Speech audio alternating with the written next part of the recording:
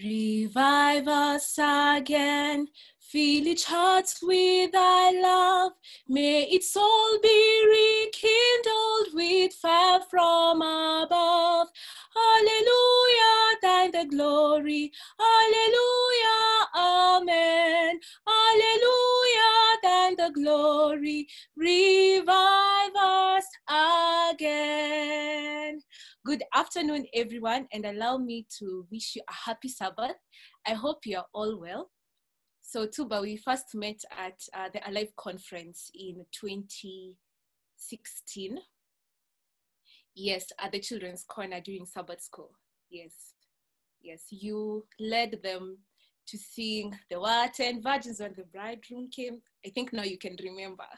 Yeah, that's where I first interacted with you, and I'm delighted to be here this afternoon. I hope all the souls that are here are well and ready to be blessed. I am ready to be blessed.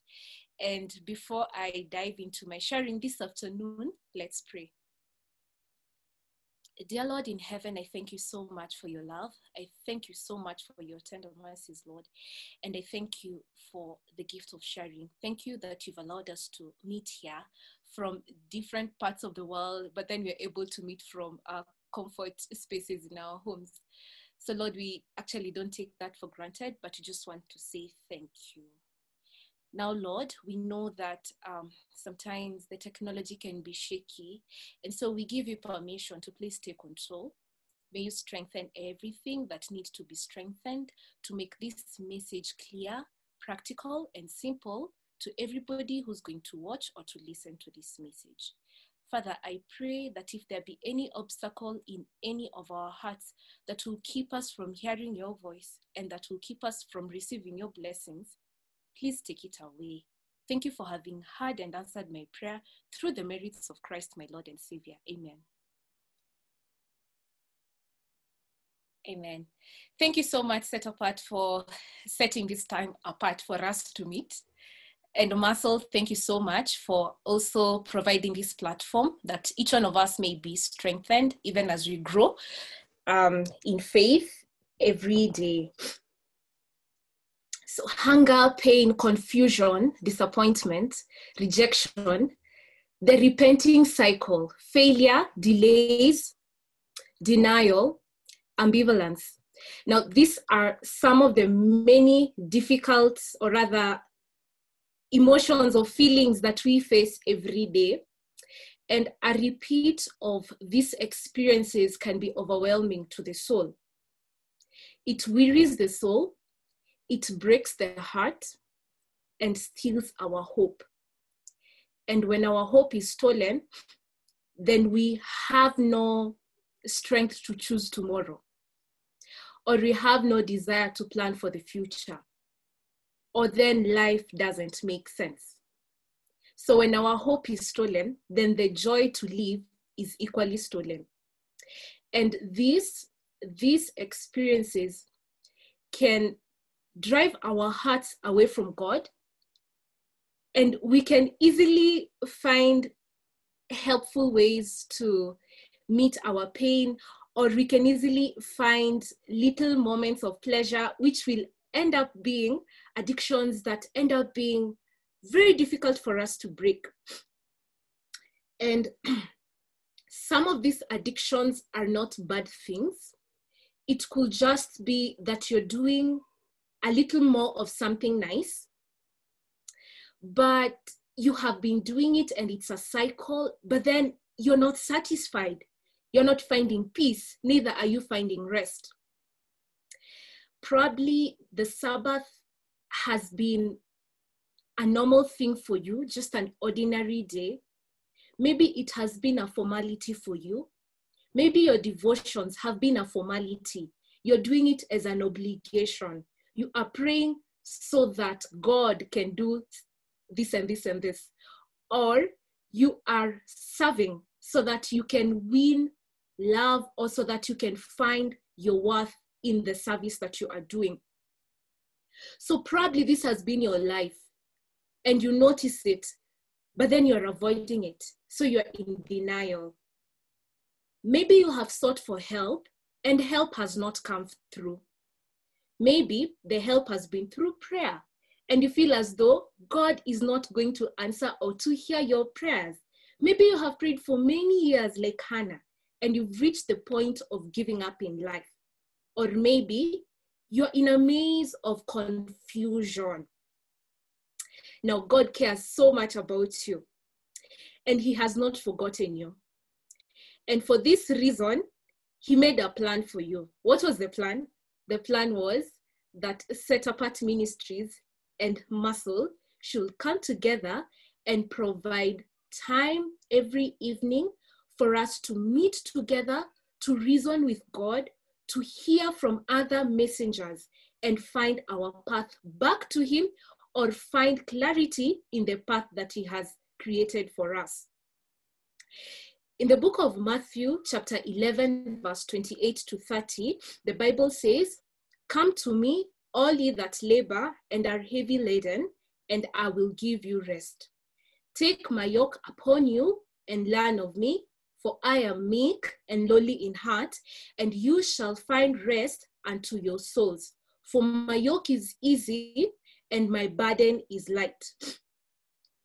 Now, what does this rest mean? So rest means that God wants us to accept by faith what he has done for our redemption. God wants us to choose to receive the gift that he gave us when we could not save ourselves. God would like you to receive his help today to overcome that cycle of repenting and sinning and repenting and sinning and repenting and quitting and going back. He wants to break that cycle for you, and he wants you to receive that help from him. And so God wants to set us apart this week by bringing light to those of us who are dwelling in darkness. God wants to bring life to those of us who are dead in sin. God wants to recreate us in his own image and to restore us to our initial perfection, which is his way of perfection and not our way of perfection.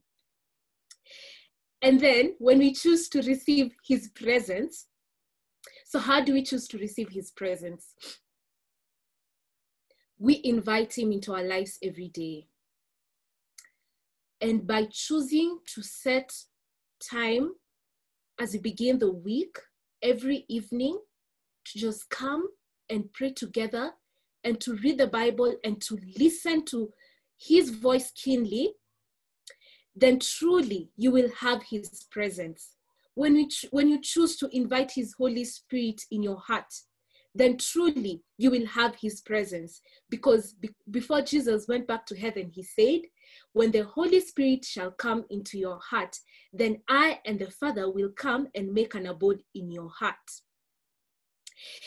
And so when we receive his presence, then we will begin experiencing his redemptive work in our lives by resting in him and in what he has already done for us. You see, in the Bible, in the book of Hebrews chapter 2, verse 18, Hebrews chapter 2, verse 18 reminds us that Jesus suffered being tempted, and yet he did not sin. Therefore, he's able to rescue you when you are tempted. You see, Jesus did for you what you cannot do for yourself. Temptation exists as long as we will be alive in this world. But then Jesus gives us an option of not falling into the temptation by receiving him into your heart and reflecting on how he overcame, and therefore he's able to help you overcome. The same book of Hebrews chapter 4 verses 15 and 16 says, 4:15 and 16 says, "Seeing then that we have a great high priest who has passed through the heavens, Jesus, the Son of God, let us hold," or that's verse 14, "let us hold fast our confession." Verse 15, "For we do not have a high priest who cannot sympathize with our weaknesses, but was in all points tempted as we are, yet without sin. Let us therefore come boldly to the throne of grace, that we may obtain mercy and find grace to help in time of need. So we have been promised that we are going to obtain grace, and we are going to find mercy, and then we are going to find help in time of need. Now, I do not know any human person who lives in this world who never needs help at any moment in their lives. When you think that you have overcome this particular temptation or this struggle, when you think that you have overcome this challenge, then another challenge comes. You know, it's like a domino effect. When one challenge is over, then another and another. It's like a ripple effect in your life. And the beauty of challenges is that Jesus promised in John chapter, John 16:33. Yes, John 16:33 says, "These things I have spoken to you, that in me you may have peace. In the world you will have many tribulations, but be of good cheer. I have overcome the world." So Jesus spoke these things. What are these things? You know, the things about the things that Christ was talking about receiving the Holy Spirit, and how the struggles that we go through will turn into joy. The sorrow that we experience will turn into joy. And he has said, he mentioned these things so that we may have peace. Why do we have peace? When you are going for a safari, or when you're planning an event, and then you have the expert. The expert is the one who's at the topmost of planning and organizing that event. Many times you'll be at peace because you've seen their work and you know that, as long as I have this guy in my crew, I know things will work out. So now in our lives, this guy is Jesus. This guy is the creator of the universe. This guy is God. This guy is the Prince of Peace. He's the King of Kings, and he's the great judge, and he's also your advocate. So this guy, this expert guy, is the one who's telling you, so I've told you the things that will come to pass so that you may have peace. So how do we get this peace? He goes ahead to say, "For in the world, you are going to face many tribulations, but be of good cheer." That's so contrasting. As in, how do you become of good cheer yet you're going through many tribulations? Okay, let me tell you what tribulations are. Tribulations are not sleeping hungry for a day. Tribulations are losing your job, not being able to pay rent for 3 months, you're being thrown out, you don't even know where your next meal is going to come from. You have borrowed and borrowed and borrowed money and you don't even know how to pay back. You have been visiting people so that you can have lunch at their places or dinner or breakfast. And now you don't even know how to face tomorrow. Tribulations are not things that you can get yourself out of. Tribulations are losing your loved one, your immediate family member. Tribulations are being denied the chance of going to the next level in your school just because somebody was biased. Tribulations are things that make life to lose sense completely. And then Jesus says, you're going to face those things that will make life lose meaning, but then be of good cheer. Now, this can only come from him. Jesus is the only person who is indicated in the Bible.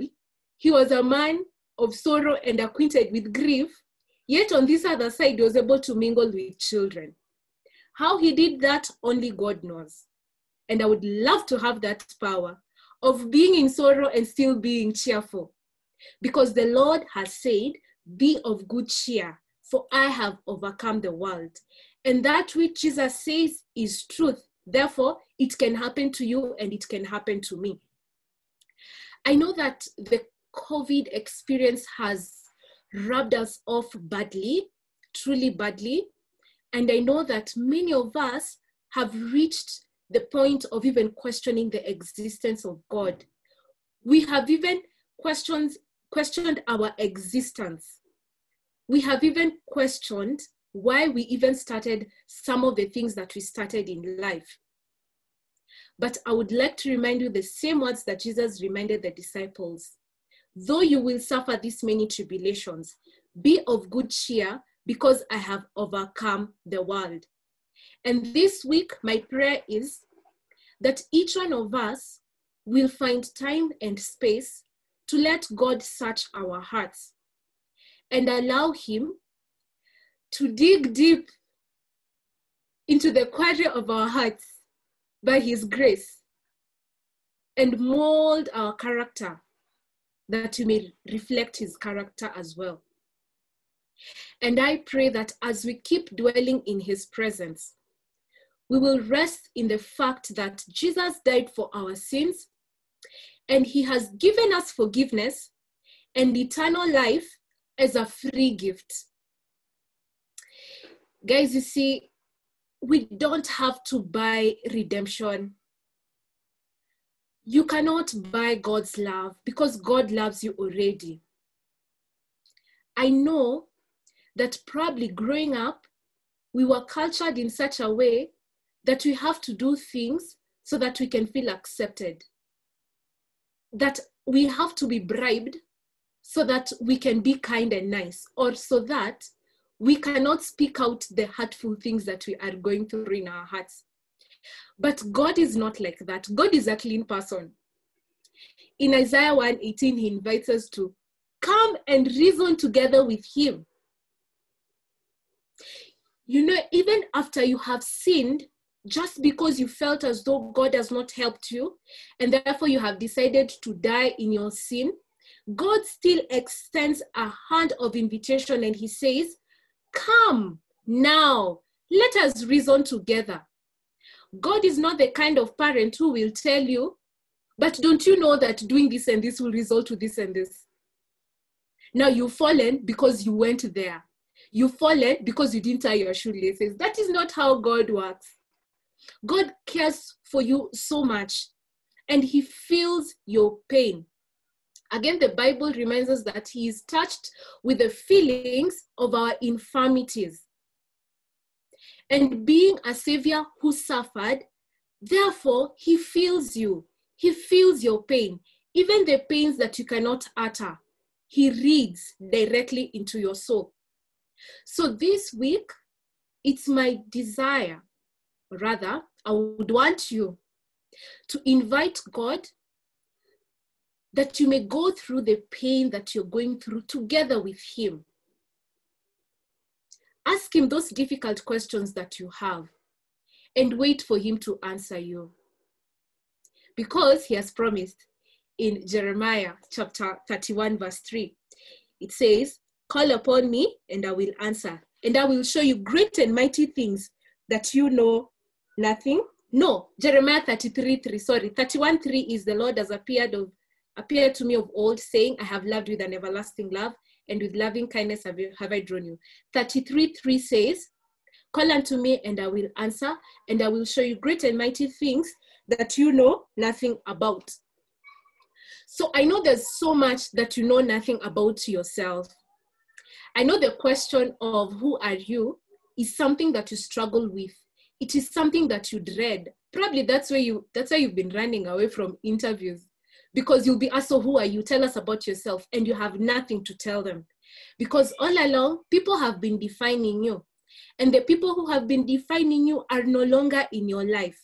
Therefore, you see no reason to live. But I would like to remind you today that Jesus reminds us that he has called you by your name. He has called you, Tuba, by your name. He has not called you by your surname, no, by your name, not by your title, but by your name as his child. And he says that he has redeemed you and you are his child. So God knows a lot of things that you don't know about yourself. And he wants to reveal to you these things. Probably these are some of the things that have become an obstacle in your life that you're not able to progress. You feel stuck. You feel as though you're zero grazing. You feel that your life is a cycle of endless confusion and you feel as though you are doomed. Today, I would like to tell you that though those thoughts are there, they are not the truth. Though the devil may bring these thoughts to you and sound as though they are your own thoughts, that is not the truth. And that's why we need to go back to God and read from his word, because Hebrews reminds us, I'll get it, I think it's Hebrews 4:12. Yes, it reminds us that God's word is living, it's alive, and it is sharper. For the word of God is living and powerful and sharper than any two-edged sword, piercing even to the division of soul and spirit and of joints and marrow, and is a discerner of the thoughts and intents of the heart. So what don't you know about yourself? God would like to reveal to you. He's not going to just reveal to you what is in your heart and leave you alone as you are. No, he wants to help you. As he's inviting us to give him our burdens, he's going to give us his yoke in exchange. And we won't just be walking alone, but we are going to walk with him. For he says that his yoke is easy and his burden is light. Again, he says that he is meek and lowly in heart. So what does that mean? Sometimes it's our pride that makes our burden to be heavier than how it actually is. And sometimes pride means I can do it on my own. I am okay, I don't need help. Sometimes pride means because I am hurt, I'll keep hurting myself. Sometimes pride means withdrawing from help that we know has been offered to us or has been extended to us. So my prayer this afternoon is that may God soften our hearts. May he take away pride. May he take away self-righteousness from us. And may he truly shine his light of righteousness in our hearts, that we may see the true state of our hearts and surrender to him. Now, surrender is not an easy thing, but surrender is sweet. There's joy that comes with surrender. I know you like and you really enjoy having control in your life. And probably that's why you decided, me and God, we are not going through the same lane. Let's keep our lanes, no? It is easier and sweeter to walk with Jesus in that narrow path, because wider is the road that leads to destruction, but narrow is the way that leads to eternal life. And this narrow way may feel strange, but our guide, our master, our tour guide, the expert in this safari, knows that narrow path. He has been there before. He knows the corners that are darker. He knows where you can be bruised, and therefore he will shield you as you choose to walk with him, as you choose to let him be your guide, because he has chosen you to bring glory to him in this world. Guys, you see, God is a sower, and every day he brings seeds and he plants them in our hearts, that these seeds may grow in us and we may be fruitful, produce more fruits, and for every fruit there's a seed in it. That when other people appreciate these fruits, they too may find a seed to be grown in them. So I don't know how barren your land has been. I don't know how bare it has been. I do not know how much drought you have in your life. But I know a God who can make it rain even when rain has not been predicted. I know a God who wants to change your mourning into gladness and into dancing, because your sadness, because your pain concerns him. I know a God who is so interested in bringing the beauty that you have been covering with the ashes that are in your life. And this is the God that I'm presenting to you this afternoon. Will you give him a chance? Just this one time. Just this one time. Will you give him a chance to make a difference in your life? Okay, I don't say it will be easy, but I know it will be bearable and it will be worth it. I'm not saying that your situation will change, but I know that you might even have peace in the storm. Just how Christ was able to sleep in a storm. Like, who does that? Who sleeps in a storm? So this is the man I'm talking about. The Lord Jesus Christ. He wants to bring to life the dead areas of your life.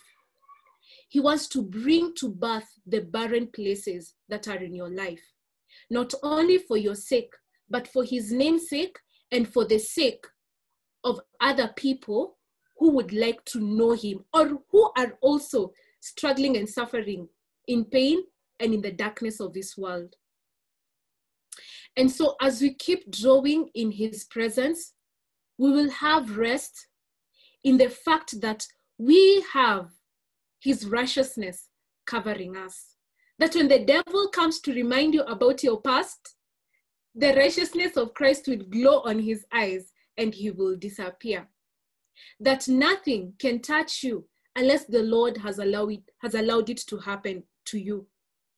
And we'll be able to rest in the fact that the power of sinful nature was broken at the cross and we are free to serve the Lord.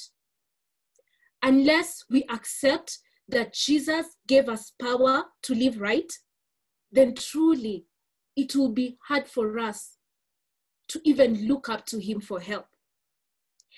And then as we keep drawing into his presence, we will daily rest in the fact that Christ lives in us and we live out the life that he is living in us if we choose to let him do that.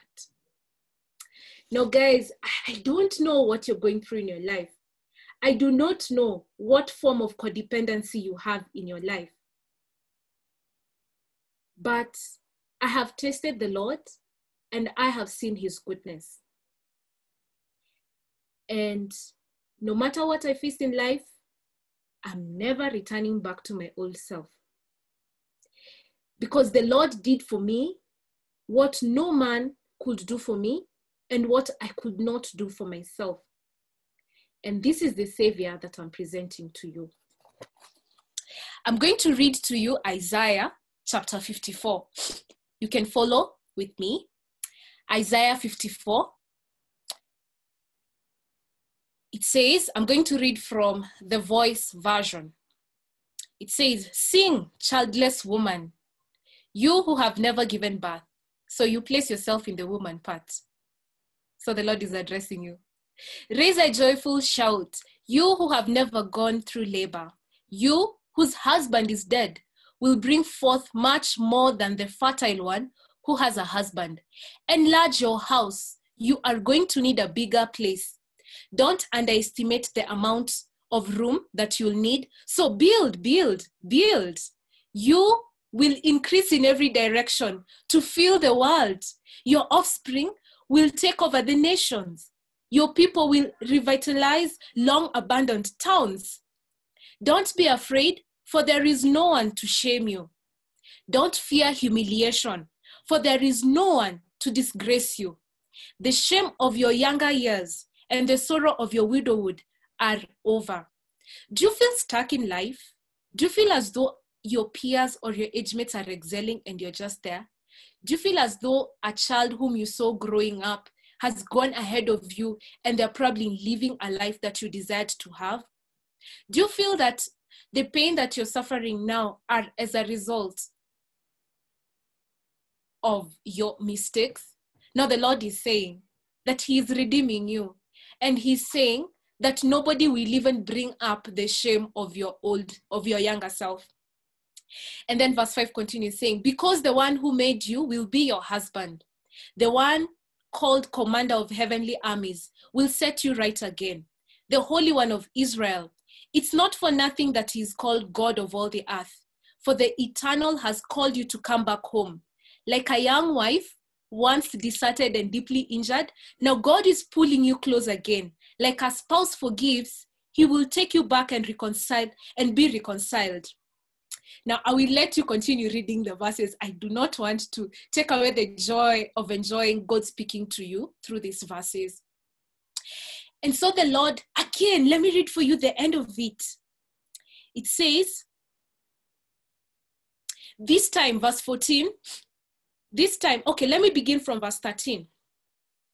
Everyone of your children, the people who call you home, will be students of the Eternal. Oh, they'll be so happy and live in peace. KJV says, and your children shall be taught of the Lord, and great shall be the peace of your children. This time, verse 14, you will be founded and grounded on right thought, speech, and action. And no one will trouble you, abuse, or oppress you. If you will know no fear and no worries. If a nation marches against you, know that I am not behind it.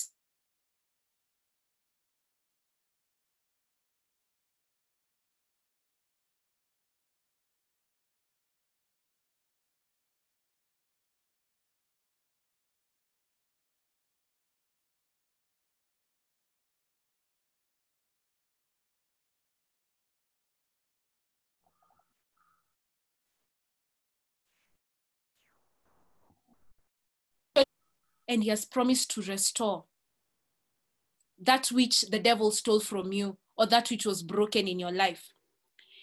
He delights in healing you, and he wants to bind your wounds so that he may use you to touch many other lives around you. Now the choice is yours. Will you give him a chance to walk you through the pain and then give you healing? Because again, there can never be comforting without mourning. So are you mourning? God would like to comfort you.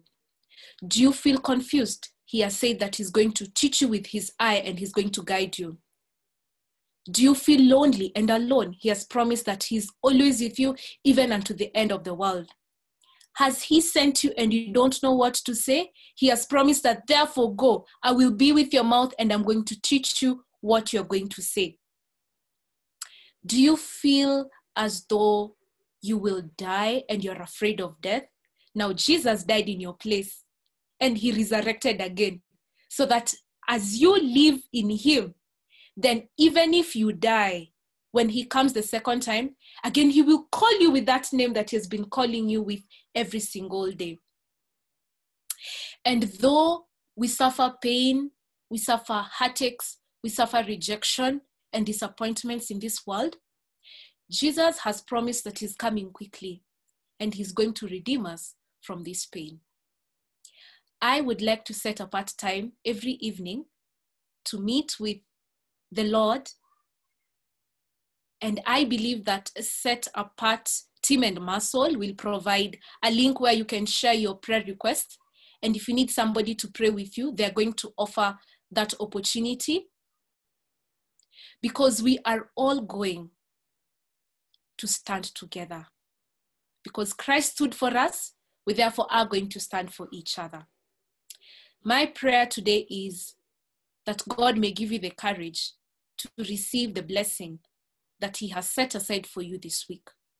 If that's your prayer, let's believe and pray. Gracious Lord in heaven, thank you so much for reminding us that we are never alone. Thank you for reminding us that you want us to give birth again. Thank you because you've reminded us that where the dead places of our lives are going to become alive again. Thank you, Jesus, for truly going through and suffering temptation, so that when we are tempted, we can look up to you and you can rescue us from temptation. Thank you that there is no temptation which is strange in this life. And that God, for every temptation you have packaged it with a way of escape. God, many of us are into confusion and in temptations that you're not even sure about how we got ourselves into them. So Lord, I ask that may you please open our eyes, that we may see the way of escape, so that we may be able to bear the challenges that we go through in life. Oh God, there are many cries that people are lifting up to you at this hour as I pray.